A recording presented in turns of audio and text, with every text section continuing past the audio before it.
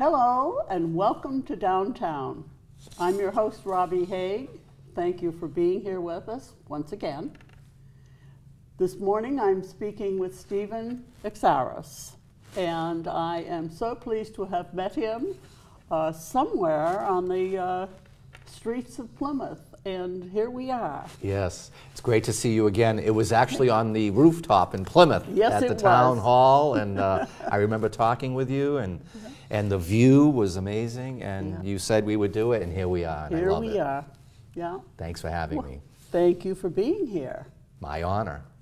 How long have you been at your new job, Steve? Oh boy, I didn't even say that you were state rep. I am. But I think all of the Cape knows that. I'm honored to be your state representative in the 5th Barnstable District, which covers half of Barnstable, all of Sandwich, half of Bourne, and some of Plymouth. And it's, you know, 35,000 people, and a lot of issues and a lot of good, and I love it. I'm honored to do it. But how long have I been doing it? I started on January 6th, sworn in. So it's been, you know, 10, 11 months. And you haven't stopped running yet? I haven't. I love it. It's an incredible experience. You know, policing, I was a police officer for 40 years, and I loved that job. I'm proud to be a police officer. I got to work with heroes every day in Yarmouth. And now to keep serving, I look at it, it's just another way to serve. And it's bigger. You know, policing is very important, and I know a lot about that and how to make that better, actually, which is great timing. Yeah. But there's a whole more world to, you know, the Commonwealth. We have 7 million people, and I'm one of 200 elected officials fortunate to serve. And I call us the Fighting 5th Barnstable District. And we fight for things that we need, and there's so many things that we need, and it's really an honor to serve and learn about all the issues: wastewater, drinking water, housing. There's so many issues. And it sounds like you're giving back a great deal. That's my job, and I love it, so thank you. Talk to me about the 6A police station that is now going to be used for veteran services. Yes, great question. That was the police station in Sandwich for so many years. Fortunately, they moved out into a beautiful new building. So the old building sits there, and ever since COVID started, every Tuesday between 10 and 12, myself and a bunch of volunteers have been going there. We get 50-pound boxes of food from Joint Base Cape Cod at the warehouse, and we truck them over to the police station, and we've been doing it, you know, since March of 2020, every Tuesday, summer, winter, fall, all volunteers, and you hand out a box of food to veterans and military families. And really, if anyone needed something, we'll find a way to get it to them. There's so much food in the system. No one should be hungry, and we take that serious. So that's where we've been doing it.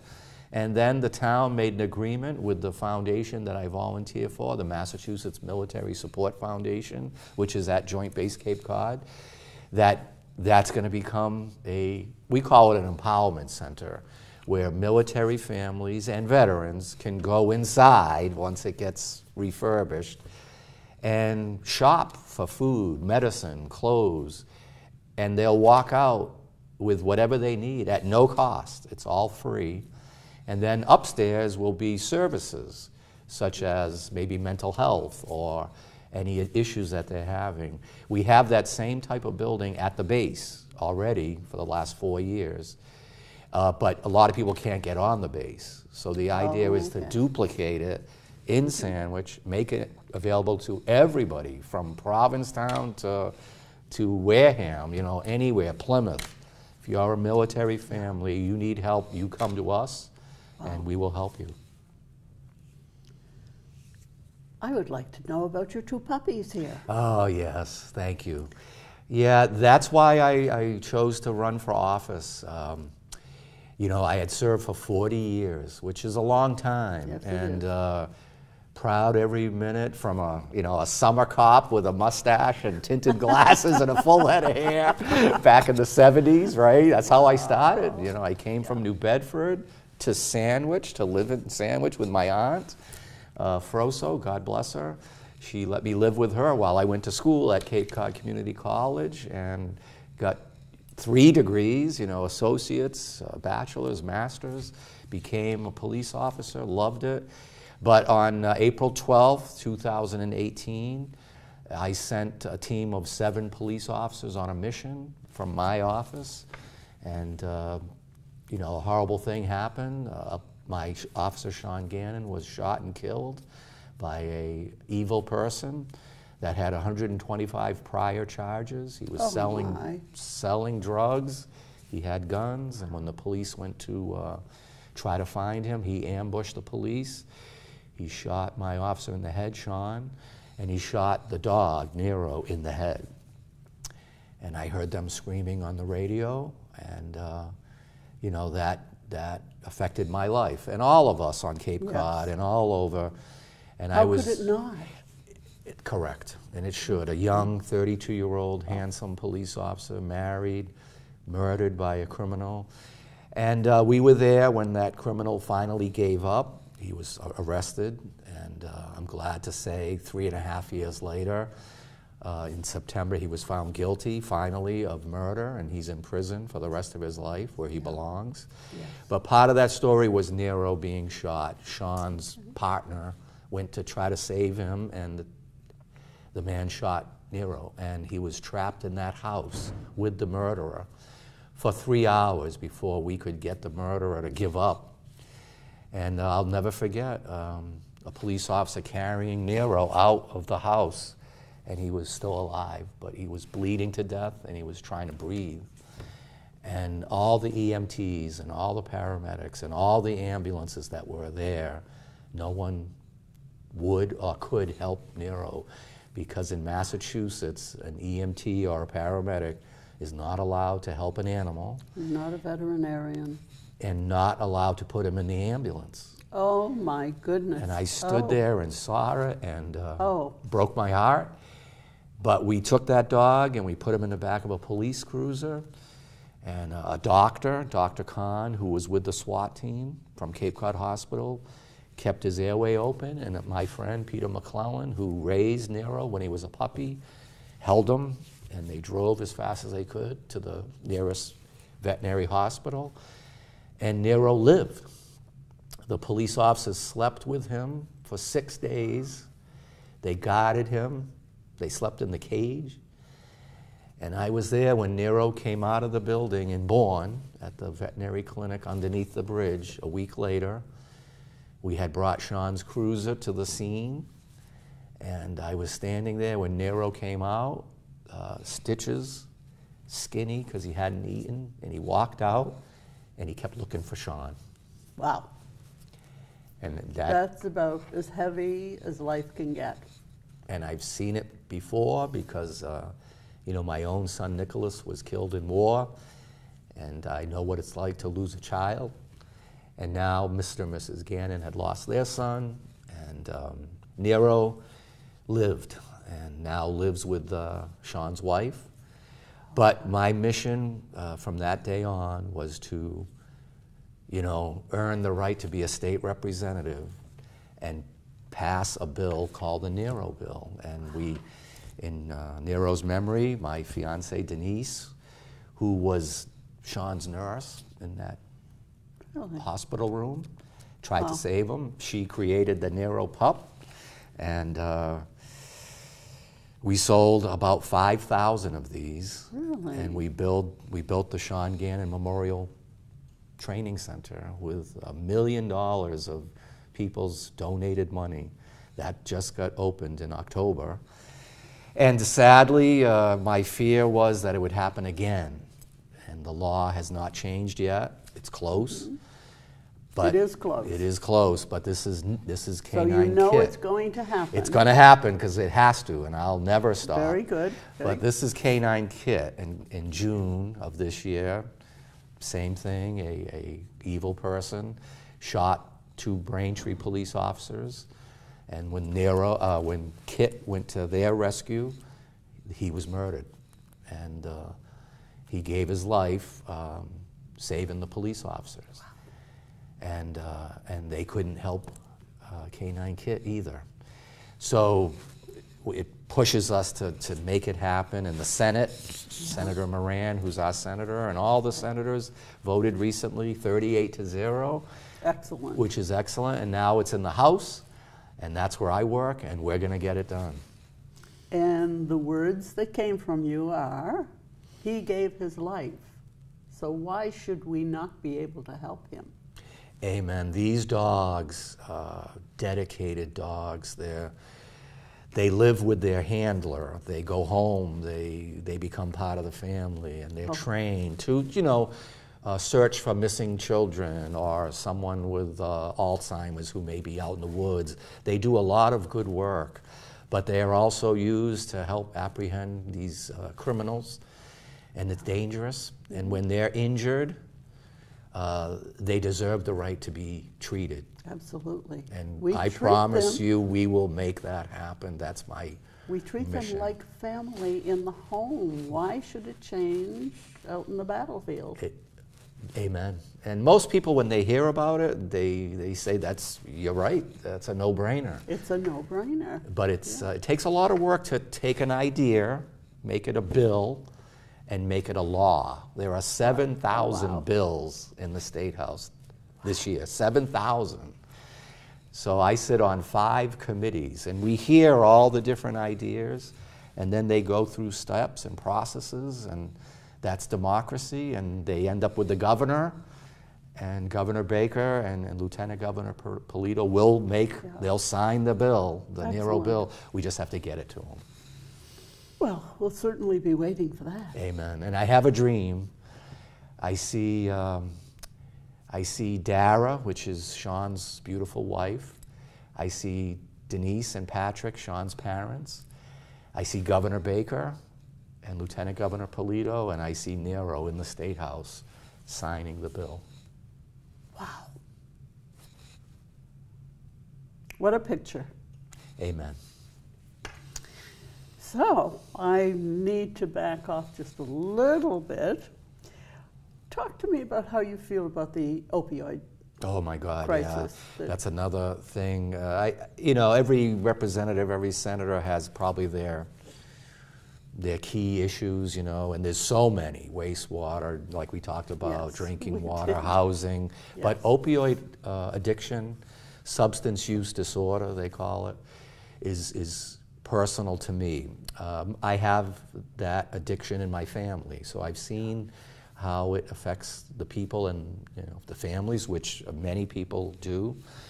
And part of Nick, my son's mission that people don't know, the Marines went to Afghanistan in 2009.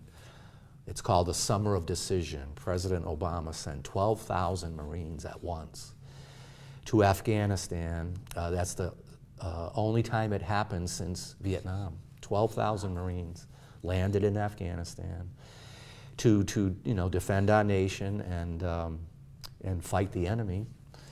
But part of it was to rid the fields of opium. That's where our heroin comes from, Afghanistan and Mexico, and it comes over the border and it damages and ruins lives. So Nick's mission that summer was to burn the fields, which the farmers there would do, but the horrible thing that would happen is if they stopped growing opium, they would be murdered by the Taliban. Wow. That's how powerful this drug is, and the millions of dollars made. So in Afghanistan, they grow this plant that becomes a drug that hurts so many people all over the world. But my son was there to protect the farmers, and they did. Mm-hmm. And so for me, the addiction comes full circle, where we do our best to stop it, but when it happens, I'm going to do my best to help people. And we need more places. We need more behavioral health places. We need more addiction places. It's a horrible crisis. And we talk about, COVID, which is another whole story. But boy, people are dying every day from this horrible addiction right here on Cape Cod. Yeah. And I don't think there are too many families that are not part of it. There are. It touches every family, and there's a stigma to it, and we should stop that. Right. And just try to help people. So I have 2 bills that I filed. One is simply on August 31st that Massachusetts would recognize that as Overdose Awareness Day. That's an international day.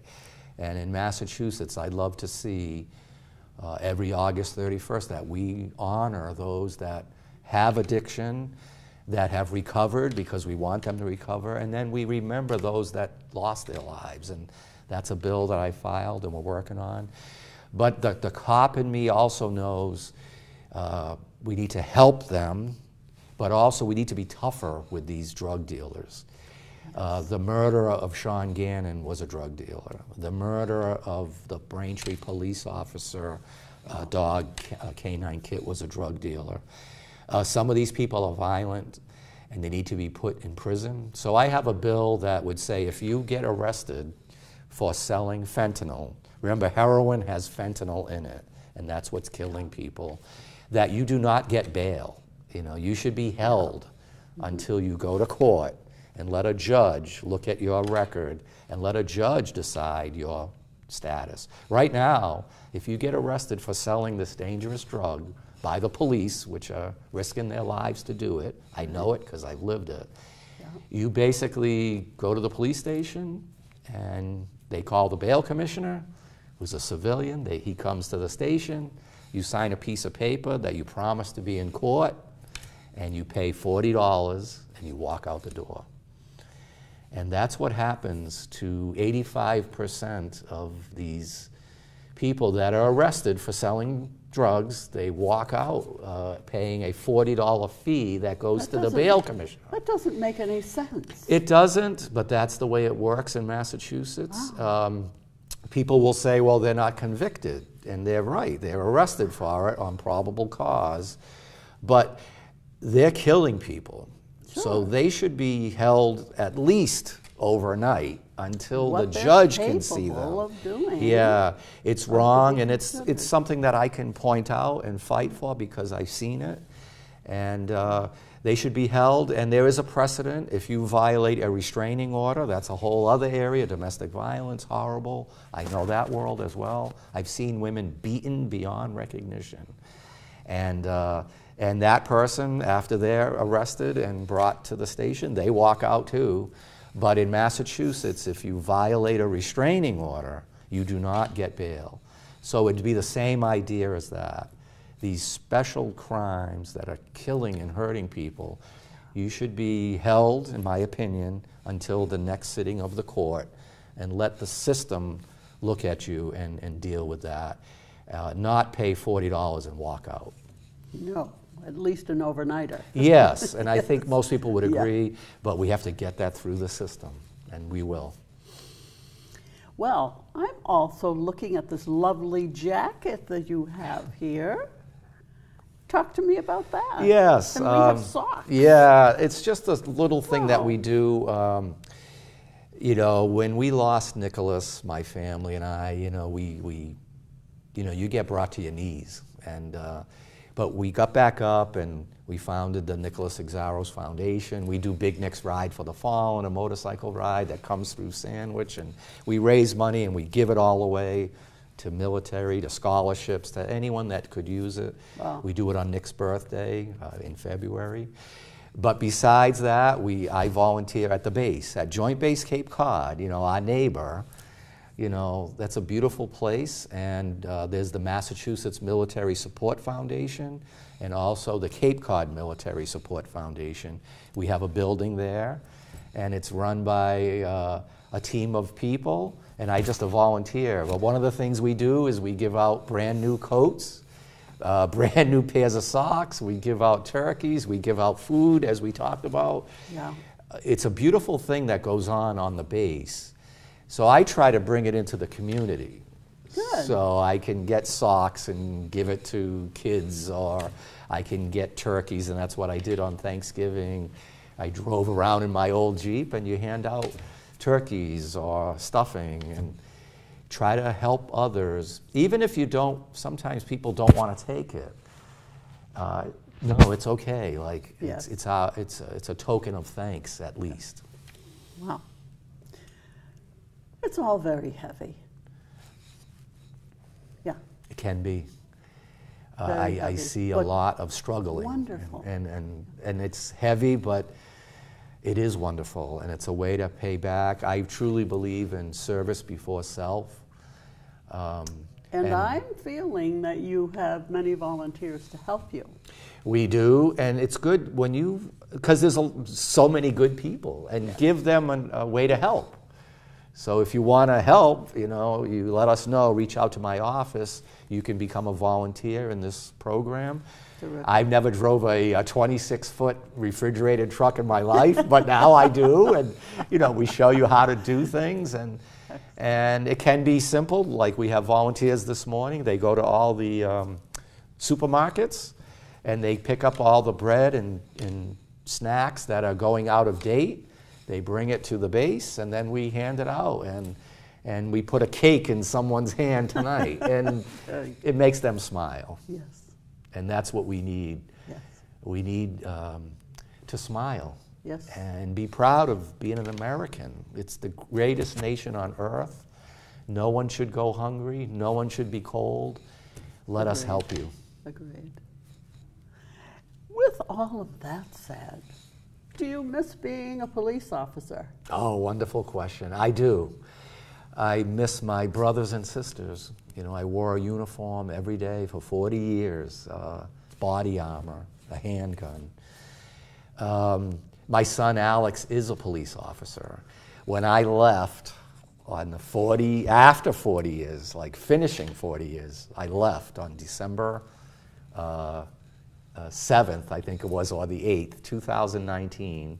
We had a kind of a nice ceremony, and when I walked out the door, they had my son Alex standing there, and I gave him a hug, and I walked out, and he walked in the door. Oh my goodness. Yeah, he is a Yarmouth police officer.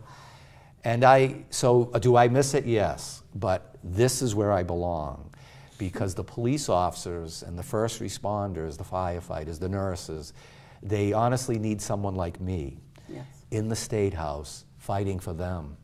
Yes. You know, I lost Sean Gannon, I lost my own son, I'm not going to lose another one. And I can speak on their behalf with credibility to make sure they have really all the police and the firefighters need. All they need really is the tools and the training to be successful and safe. And I can help do that. So Very that's where I good. belong. It sounds like you are right where you belong. I It believe just so, sounds good. yeah, and I think it was Nicholas and Sean that helps me be here. Wonderful. Because it's not easy to win and become a representative. It's a lot of work. But I love it, and I appreciate the people believing in me. Yes. And it's, as we talked about before also, this is a wonderful thing to do, but you have to get it out to the public and Amen. let them know what's happening. Amen. I can't imagine anyone not being behind you and what you're doing. Thank you. Yeah, my heart is in the right place. It's people before politics. It's really about people being honest, having integrity. Every week I publish a weekly report. Oh. Every month I publish a monthly report. So today, December 1st, is when we're meeting.